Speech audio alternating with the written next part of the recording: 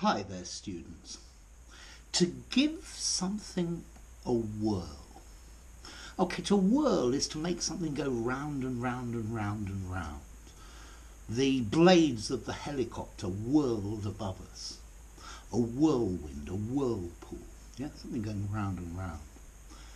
But we have this informal phrase, to give something a whirl, to give it a try, to see what happens. So if your friend makes a suggestion, you could answer, why don't we give it a whirl? Why don't we try doing that in wood instead of paper?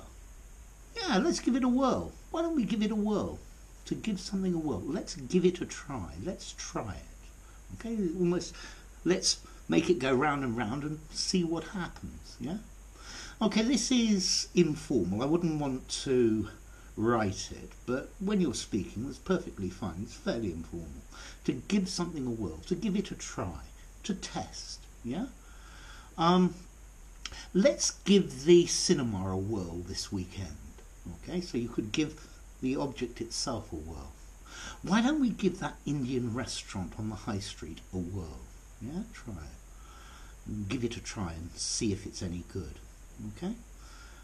It's ages since we used our bicycles. Why don't we give them a whirl? Yeah, and give them a try and see how they go. Okay, so when you're speaking English and you don't know a word in your vocabulary, invent it and then give your invention a whirl and see if people understand it. Okay, so enough. Anyway, if you enjoyed the video, give it a rating, subscribe to my channel, and I'll see you soon. Bye for now. To give it a whirl, give something a whirl.